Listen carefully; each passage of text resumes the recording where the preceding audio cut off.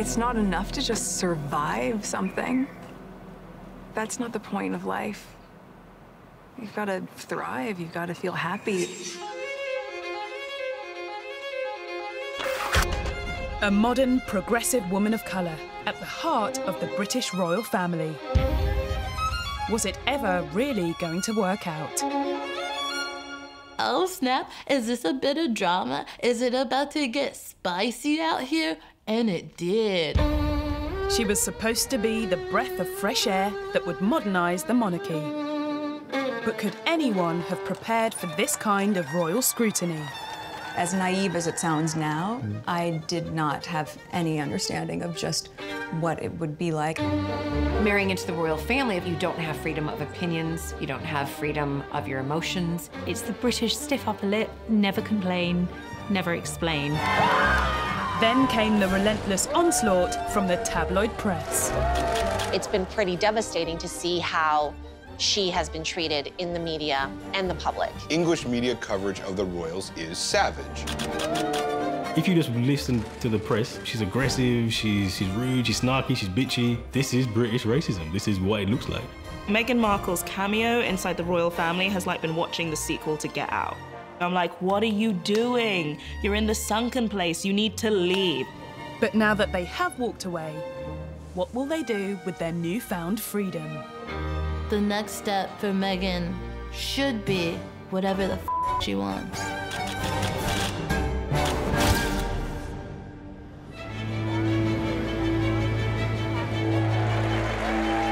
This may look like just another royal wedding.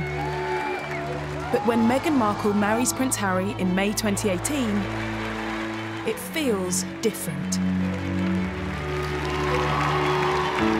You've got, for the first time in history, a woman of colour marrying into the royal family. She's American, she's a feminist, she's a woman who's self-made.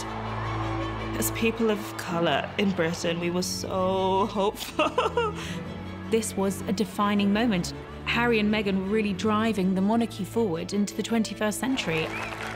It felt like we were given a seat at the table. This is something that will be so important to Britain forever.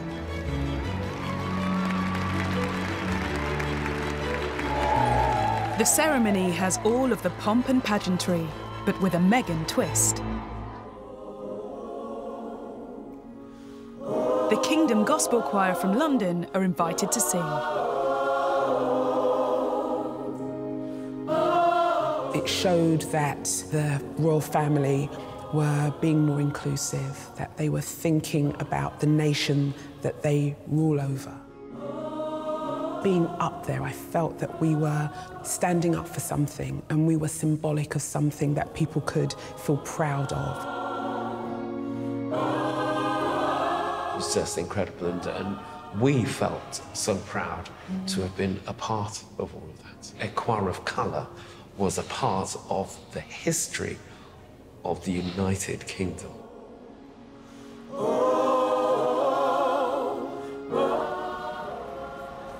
Meghan Markle has married her prince. As a royal duchess, she'll live happily ever after. In fairy tales, this is where the story ends. But this is no fairy tale. I don't think Meghan could have possibly known that she was entering a country which wasn't necessarily going to accept her, and a family which is so dysfunctional. This was never going to be the fairy tale. This nonsense that all us girls, have pumped into our heads. What does life have in store for Meghan? She was doing well as a television actress, but now she has a new job. She's the Duchess of Sussex, a senior member of the British royal family. What does a senior member of the royal family actually mean? Let's take it back a step. Unless you live under a rock, you'll know Harry's grandmother, Queen Elizabeth II. And after her, the family are ranked in importance, based on who gets the throne next. First up is Harry's dad, Prince Charles, followed by brother William and his kids. In at number 6 is Prince Harry. One little known fact is his name is really Henry. As working royals, Harry and Meghan are paid to represent the Queen in Britain and abroad. But take off that tiara and put up the umbrella. A lot of the time, it's not just the weather that's dull. It's clear from her engagement interview that Meghan didn't grow up knowing much about the British royals. As naive as it sounds now, having gone through this learning curve in the past year and a half, I did not have any understanding of just what it would be like. My name's Grant Harold, and I was a former butler to Prince of Wales, Duchess of Cornwall, and Princess William and Harry. To be a member of the royal family, you have to be willing to change everything. Your lifestyle, to a degree, your personality, everything. Your life is very much pre-planned. She couldn't then just turn around to one of her friends as she would have done in the past and said, oh, let's meet for lunch tomorrow. As a royal, you say goodbye to all of that. Meghan says goodbye to spontaneity and hello to life at the top of British society, where even though it's the 21st century, social class is very important. When a lot of British people are meeting each other for the first time, they're doing a bit of a size up, and they're going, where's this person from? Where did they go to school? Are they middle class? Are they working class? My name is Julie Montague, also Viscountess Hinchingbrook, and I married into British aristocracy 17 years ago. One of the weirdest things I had to get used to at first, I wanted everybody to call me Julie. And the older generation would call me Lady Hinchingbrook. And I remember someone saying to me, that's what they want to call you, don't correct them. The royal family is the fabric, and the aristocracy is the fabric of British history over here, and they want to keep those traditions upheld. Which means Meghan has to accept a never-ending list of rules. To start with, know your place. Imagine having to curtsy to your in-laws. There was a lot of criticism about how she would walk ahead of Harry on engagements, because we're used to seeing royal wives be quite subservient and take a few steps behind their partners. I think there was international headlines because she'd closed her own car door, and that's not what's expected of women in the royal family. It's someone's job to close that door, okay? She ruined someone's life that day. What is she gonna try to do? Sweep her own room? Get out of here. It's not just car doors. Meghan will have to relearn all the things she thinks she knows. My name is Kay Dilday. I am American, and I married a British man from the aristocratic classes of the UK. I began to realize that there are some very different ways that they handled themselves and the things that they did. She's got to kind of know the correct way to walk with grace and decorum. You've also got to know that how to sit down correct as a lady. The royal family is very, very particular about their traditions and their protocols, down to working out which fork you need to use. There's a fish plate, there's a fish knife, there's grape scissors. All of these things were things that I hadn't encountered before. They do keep to these rules in private, because the Queen is very much a stickler for tradition. If you said to me, can you pass me the salt, and you're across the table, I couldn't just take the salt and reach over. It's little things like that that no one told me beforehand, and I highly doubt anybody would have told Meghan. It's easy to feel as if you are an other, and you can feel that people are judging you. If you get one little bit of royal protocol wrong, it will be read as proof of your inherent unworthiness. This is all before Meghan even opens her mouth. The use of words signals where you kind of are in this class system that this country still actually has. It would have been fine for Meghan to say basil or herbal tea. It's just a different pronunciation. That's okay. What's not okay? Toilet. For example, you would never in the royal household, you wouldn't turn around to somebody and say, I'm going to use the toilet. It's the traditional word is loo. Pardon? Can you believe that? I know. It's sorry. Did you know that? You have to be like, sorry? Have a good day. Yes, that's lovely, isn't it? Have a good day. You wouldn't say have a good day. You'd be very much how do you do. Meghan must really love Harry because it's a lot of work. Becoming a royal also means limiting her online presence. As a millennial, social media played an important part in how Meghan voiced her opinions and connected with fans. As a royal, she has to shut down her social media accounts and lifestyle blog. But there are signs Meghan's not ready to become a Stepford royal. The palace website declares her to be a proud feminist, a first for the family. That was quite remarkable for the royal family, you know, this institution based on traditionalism and core values, and suddenly here is the new Duchess of Sussex, a feminist. This was someone who was not about to just fall in line, and I think that's something to be like commended. It's clear Meghan has strong ideas about the kind of royal work she wants to do, and she's not waiting to be told how to do it. For me, it's very important to hit the ground running. You'll often hear people say, well, you're helping women find their voices. And I fundamentally disagree with that, because women don't need to find a voice. They have a voice, they need to feel empowered to use it, and people need to be encouraged to listen. Very quickly, stories start appearing in the tabloids that Meghan taking her own approach is not going down well with palace staff. They didn't like the fact that she was up at 5 a.m. sending emails, or she didn't like to be addressed with any formal titles. And they didn't like the fact that things were changing very quickly within the firm, simply because one, in their eyes, commoner had married in. How dare this lucky Black woman, how dare she not be grateful? You should recognize that they're better than you and that you're lucky, and do it their way. She's basically being cast as like the uppity Black woman who has ideas above her station, who doesn't want to conform. We're trained by the way that the media casts her to think of Meghan as an invader. It's not going to be openly racist, but it's this idea that she doesn't fit. And that's one of the ways which racism plays out in the mainstream media today. Coming up, how Meghan learnt to speak up from an early age. If things are wrong and there is a lack of justice, then someone needs to say something. And why not me? But finds herself silenced.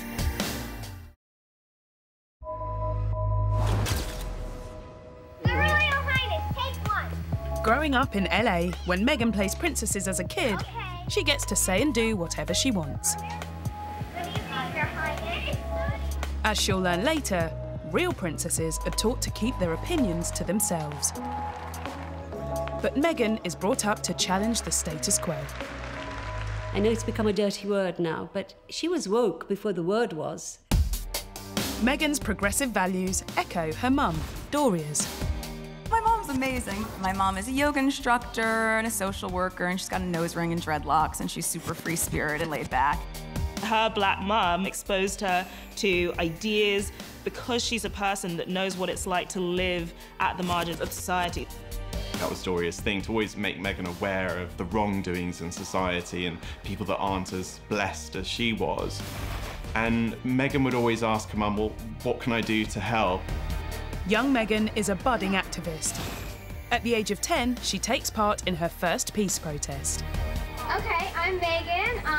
And the following year protests sexism on a TV commercial for dish soap. The gloves are coming off. Women are fighting greasy pots and pans. You know, truth be told, at 11, I don't even think I really knew what sexism meant. I just knew that something struck me internally. Meghan writes to Procter & Gamble, asking them to change the script from women to people. Women are fighting and greasy it works. People are fighting greasy pots and pans with...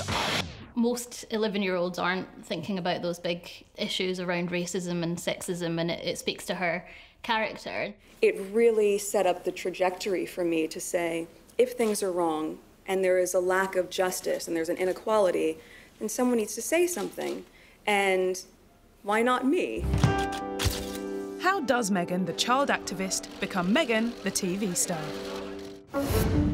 Meghan's dad is an Emmy award-winning lighting director. Extreme close-up. He works on a show called Married with Children. So every day after school for 10 years, that's where I grew up. After catching the acting bug, she studies theatre at Northwestern before taking on Hollywood. A few small parts follow, including Hot Girl in the Ashton Kutcher classic A Lot Like Love. Between acting jobs, Meghan works as a freelance calligrapher. And it's actually quite lucrative. Then she gets a job as a briefcase girl on Deal or No Deal. In 2011, she marries her long-term boyfriend, Trevor Engelson. The marriage lasts 2 years. Meghan finally gets her big break when she lands the role of Rachel Zane in the TV drama Suits. Yeah, of course. What's your name? Sam. As Meghan's star power grows, so does her ability to make a difference. You know, a lot of people would just take a comfortable acting job and take the money and remain silent and just go to award ceremonies looking nice. She obviously wasn't content with doing that. When she notices the amount of food wasted on the set of Suits, she does something about it. Lo and behold, the food suddenly being loaded into vans at the end of the day and taken to nearby homeless shelters. And that was where the nickname Meghan Gets Shit Done came from on set. The actress starts a lifestyle blog, The Tig, to talk about the things that matter to her. This was a way for her to get creative beyond just being on set and being in Suits. She knew what mattered to people, she knew what people wanted to read about, and I think she wanted to share the things that she'd picked up along the way. If you have this kind of job and you have an opportunity to have a profile where people are listening to what you're saying, I really, truly think you need to be saying something that's valuable. So yes, you can talk about like, where did Rachel get that pencil skirt?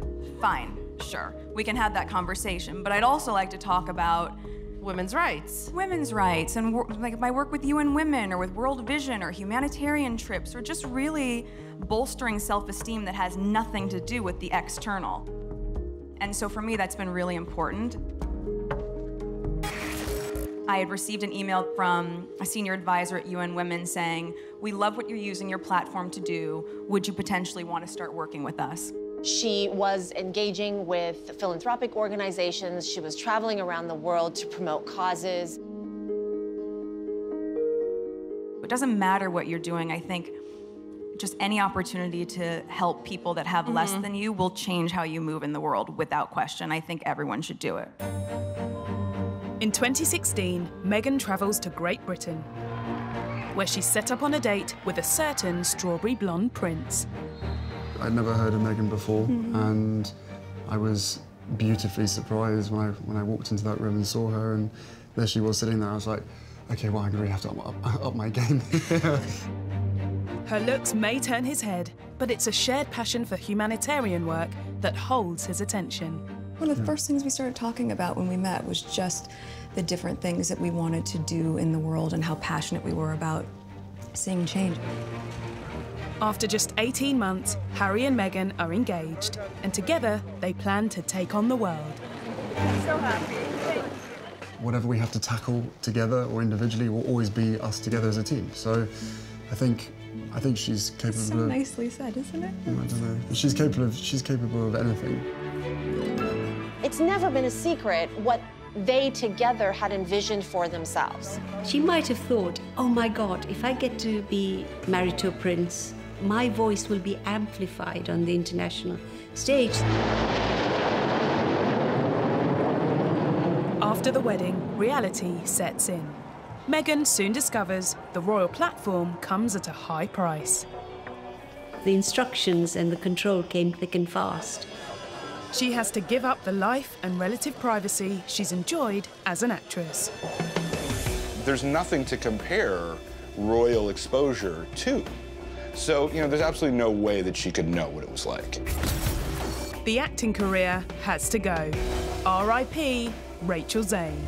She wasn't allowed to keep her job, she wasn't allowed to keep her social media accounts or keep speaking out on all the issues that she cared about. The royal silences you without anyone even asking, because there is a sort of code of conduct to follow.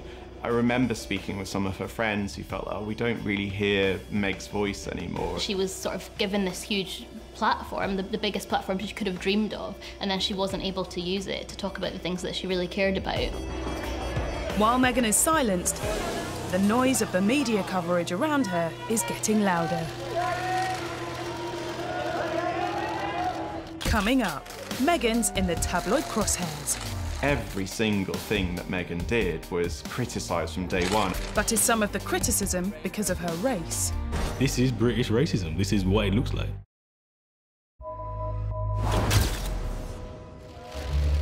When the world first hears in 2016 that Britain's Prince Harry has a new girlfriend, Meghan's mixed-race heritage gets a lot of attention.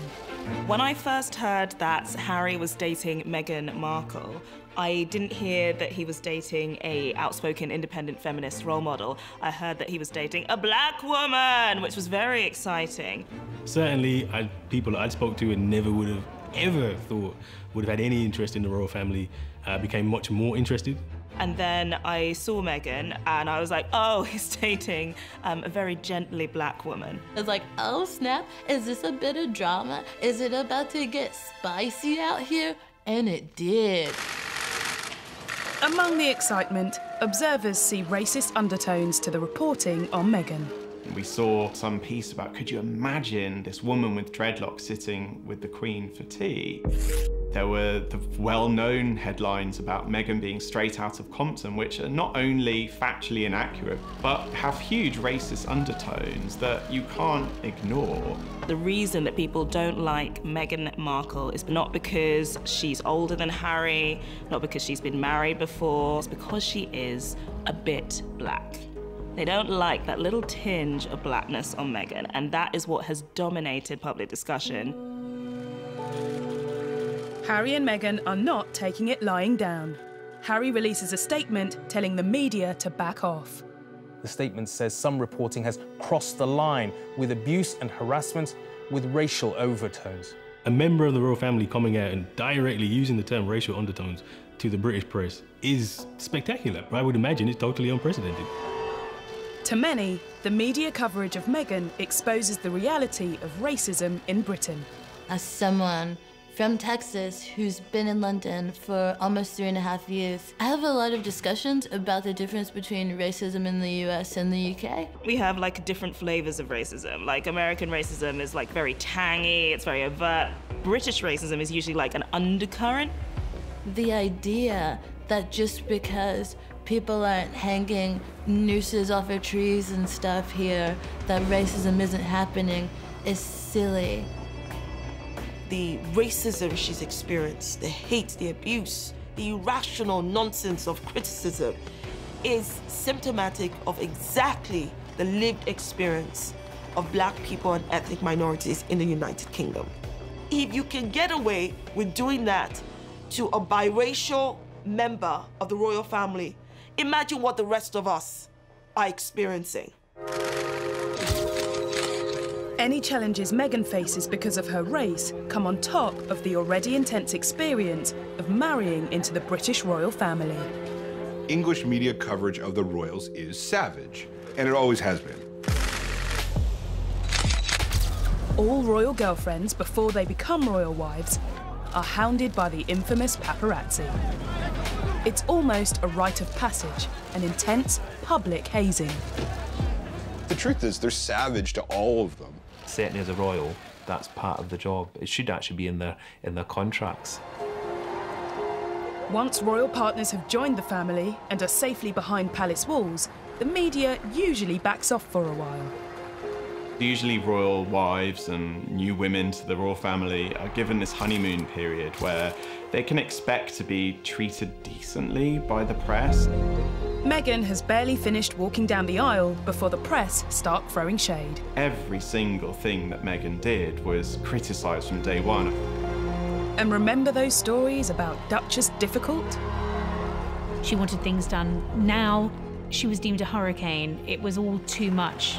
If you just listen to the press, that's the impression you got. She's aggressive, she's rude, she's snarky, she's bitchy, diva-ish. That kind of angry black woman is a really clear stereotype that we see. Meghan knew that marrying into the royal family would be difficult, but I think that what she thought of British tabloid culture compared to what it was actually like was very different. When I first met my now husband, my British friend said to me, "I'm sure he's great, but you shouldn't do it because the British tabloids will destroy your life." And I very naively, I'm American, we don't have that there. What are you talking about? That doesn't make any sense. I'm not in tabloids. I didn't get it. Working as family does have its challenges, of course it does. One of the weapons in the tabloid arsenal is the suggestion Meghan is fighting with her sister-in-law, Kate. To pit Kate and Meghan against each other in these weird fake quote tabloid wars where like Meghan said Kate's a real headache. Kate said Meghan is insufferable. Meanwhile, William and Harry are just in the back of the room like having a beer like women. So everyone loves a catfight, and it's even better when one woman is the good princess and the embodiment of all that is righteous and virtuous in the world, and by definition, the other one is the evil princess. This narrative continues when Meghan announces she's pregnant in October 2018. The media reports on Meghan in a way that contrasts to how they reported on Kate's pregnancies. Kate was described as cradling her bump when she was walking down the street. Meghan was described as kind of showing off. They were like, why can't Meghan Markle keep her hands off her bum? There's the avocado war where like Kate, you know, William is serving his beloved Kate avocado to cure her morning sickness. And then on the flip, you have Meghan Markle, whose beloved avocado has been linked to humanitarian crises. Why was there so much of a backlash against Meghan, but not against Kate? I wonder what that difference could be. Even the birth of baby Archie doesn't put a stop to the critical media coverage. The fact that she was just doing things her own way didn't sit right with traditionalists. They expected her to bring her baby onto the steps of the hospital after he was born. By the fall of 2019, on their trip to Africa, it's clear the young family are reaching breaking point. I never thought that this would be easy, but I thought it would be fair. She's tried to fight this tsunami of hate and abuse.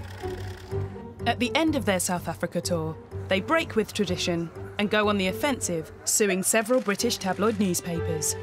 We've never seen senior members of the royal family take on the tabloids in a way that Harry and Meghan are doing. I don't think what they're saying is don't scrutinize us.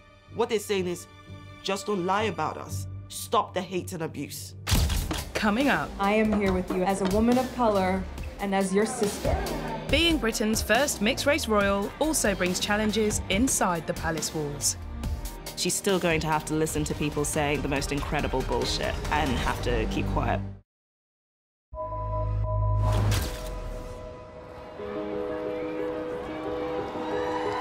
A mixed-race woman marrying a senior British royal is unprecedented. Meghan and Harry's wedding feels like a watershed moment in British history. If you ask people 50 years ago whether there'd be a black princess, they would say no. Meghan's mother, Doria Ragland, took her place. It's really great to see like an older lady with dreadlocks coming into a royal event and getting given a chair at the front instead of having to clean things up.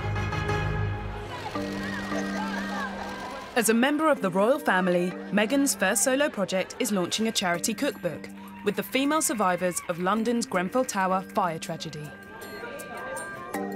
Predominantly, the victims of the Grenfell blaze were people of colour. So for her to say that she sees working with them and supporting them in their campaign as being part of her role is distinctly different from the kind of stuff that Kate Middleton or other royal consorts would get up to. She definitely took a slightly different approach. She went to places like Brixton, where I think there are a lot of young people and people of colour who are really excited that a royal will be interested in their communities and what they have to say. I remember meeting a lot of the people in the crowds that day who said, I've never followed the royal family in my life, but Meg's one of us.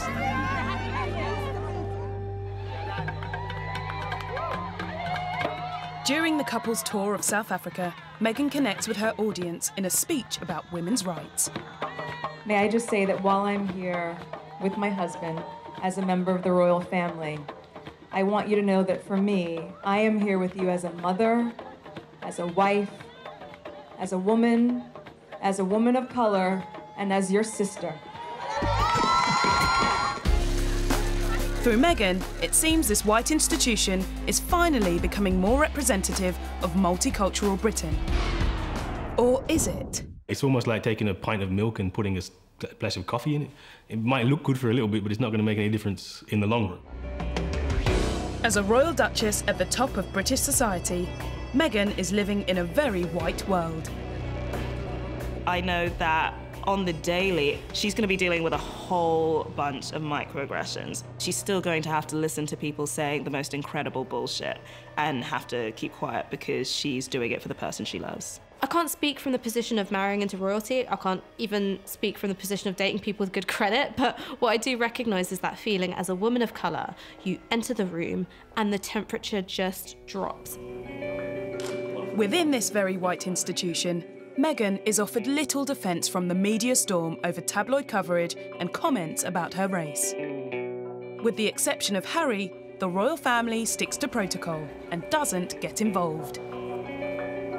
They should have been defending her when she faced struggles that no other royal woman had had to face before. So that silence spoke volumes. Not many people have asked if I'm okay, but it's a very real thing to be going through behind the scenes. When Meghan first meets Princess Markle of Kent, the Queen's cousin by marriage, the royal is wearing a blackamoor brooch. Blackamoor jewellery features exoticised African figures. It was popular in the 17th century, but is now widely seen as culturally insensitive, if not racist. If you're a royal and you're meeting the mixed race fiancé of Prince Harry, what story do you think that blackamoor brooch is telling? To wear something like that shows an insensitivity to Meghan's biracial heritage. Princess Markle later apologises and says it was a brooch she has worn many times before. Let's look at royals and fashion. Every little thought goes into every detail. We can go by what she says, that she knew nothing behind the meaning of it, but I wonder if there was something more to it. And that for me is always going to be much more revealing than how they behaved when all the cameras of the world were on them. I feel like Meghan Markle's cameo inside the royal family has been watching the sequel to Get Out. It's just the entire time I see pictures of her in the press or I see footage of her in an interview, I'm like, what are you doing? You're in the sunken place, you need to leave. For 18 months, Meghan silently endures the media attacks and awkward social moments. Until October 2019, when she does something that royals rarely do. She admits she's struggling. You know, I've said for a long time to H, that's what I call him. Yeah. It's not enough to just survive something, right? That's not the point of life. You've got to thrive. Things escalate fast from there. And 3 months later... Tonight's announcement by Harry and Meghan came as quite a shock. They intend to step back as senior members of the royal family. I think Britain thought it was ready to embrace a mixed-race princess or duchess, but it wasn't. Coming up, what will Megxit really mean for Meghan and Harry? It's not all going to stop. People aren't going to be like, okay, you've left, you're in Canada, fine, we won't bother you at all.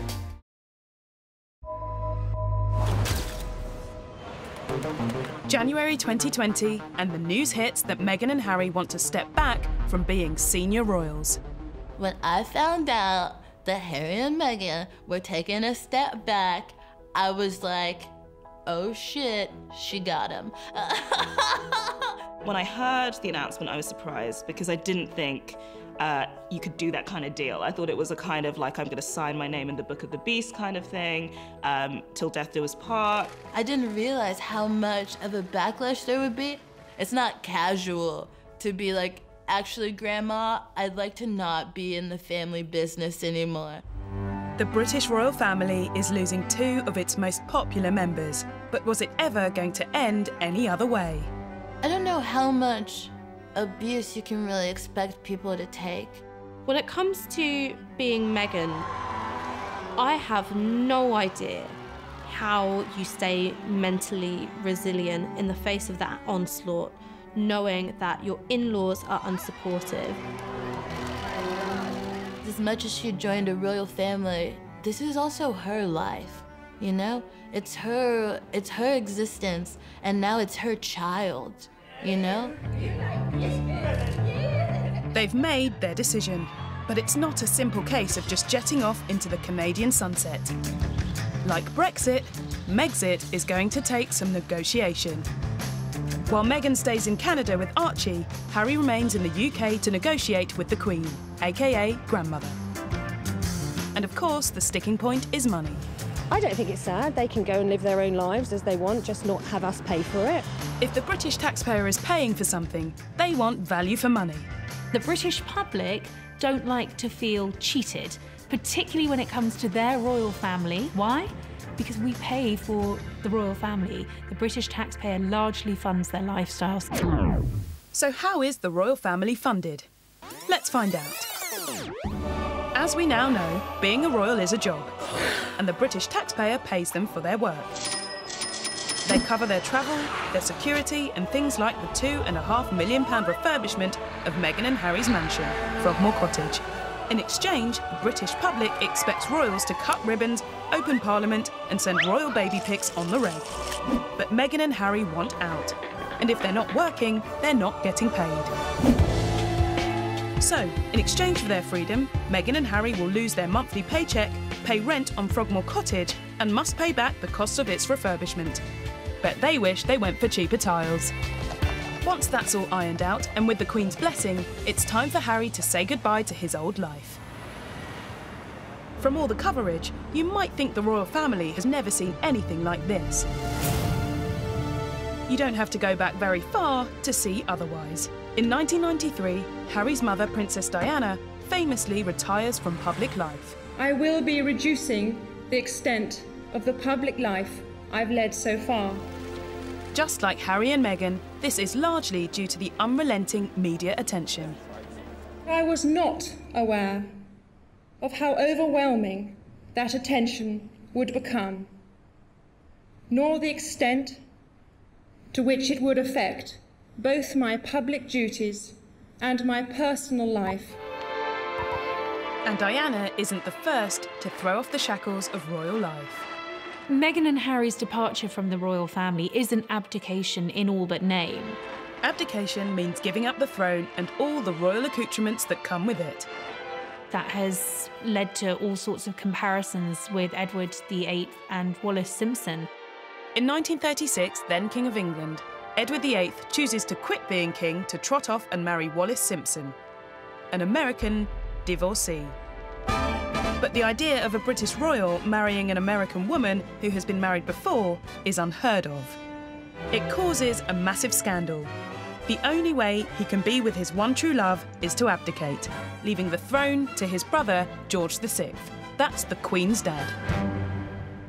Harry isn't going to be king. He wasn't destined to be king. But this idea of a senior member of the royal family leaving the family for love, and for the love of an American woman and a divorcee at that, well, the comparisons are clear. Luckily, Harry doesn't have to abdicate. He's brokered himself a deal, so it's go time for his and Meghan's great escape. But can a member of the royal family ever truly be free?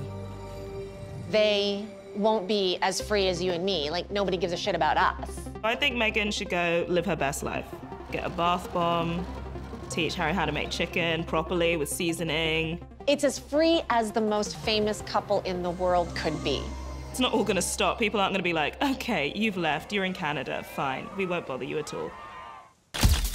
Coming up, what lies ahead for Harry and Meghan? They have unlimited potential. They could earn $1 million per Instagram post.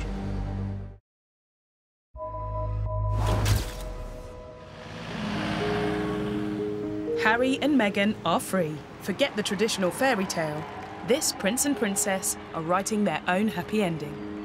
What that looks like, we don't know yet. What we do know, the first thing they do is move to Canada. In this country, there is really a profound sense of privacy and the right to it. I think it was very telling that, you know, one of the water taxi people in Victoria refused to drive journalists out on the water to take photographs of the royal's house. And he said it was because it was a violation of their privacy. A life away from prying cameras. That's the dream, right? But beyond that, what are they going to do? Because they've said they want to pay their own way. The question is where they're going to make their money from and how much. I think they have unlimited potential. There has been so much speculation about what their potential worth will be. Okay, so let's speculate. If we look at a model already set by the Obamas, they now fund their lives with clever speaking engagements. The couple have already started giving speeches at private events, so this could be a lucrative option. There's talk about them setting up their own production company. Wired said that they could earn $1 million per Instagram post. They could make literally tens of millions of dollars every year for random celebrity nonsense. What brand wouldn't want their endorsement? Even Harry's little-known cousin, Peter Phillips, has fronted a TV advert for a milk company in China. 我是 Peter Phillips. 我爱喝娟山鲜牛奶. He's a businessman. There's a brand there, and he's making the most of it. 100年来，娟山牛种一直受英伦保护。 Without question, they'll do the same. I think they'll be very successful. 奢享鲜醇. This is what I drink. I hope it's not milk. I mean, can we not go some a bit more sophisticated, like champagne or something? Milk, please. Whatever's ahead, it will be very different from the world they've left behind. I mean, they must be so relieved not to have to give a damn anymore about the rules and the courtiers and the ghastly family ways. I mean, that must be very liberating. You know, everyone criticizes the royal family or they criticize the British press, but like, the person they should really be criticizing is the British public. Like, the British public feels totally entitled to annihilate these people. I would not expect anybody in public life to tolerate the level of abuse that Harry and Meghan were going through. I'm sorry, no amount of money is worth your dignity. Meghan Markle joining the royal family was meant to be a watershed moment, a chance to prove Britain's monarchy could embrace change. I think in the future, historians will look back on this as the biggest missed opportunity for the royal family that they've ever had. Fundamentally, it wasn't an opportunity that they were going to take. They don't want to change. That's not the brand. You can't modernize something that is inherently regressive, inherently nostalgic, inherently just old. Meghan and Harry are just starting to write the next chapter of their life story. We'll all have to wait to find out what it says. Personally, I think the happy ending for Meghan and Harry is already starting. They don't want to have their son waking up every single morning and reading scathing articles about his mother. I'm like, be the millennial queen that we need you to be. Put your self-care first. I hope for the happy ending that she and Harry wish for themselves. And they should go get it. And they should not give a flying flamingo what anybody thinks. A fairy tale is when anyone finds their partner and lives a happy life, and I still believe that they can do that.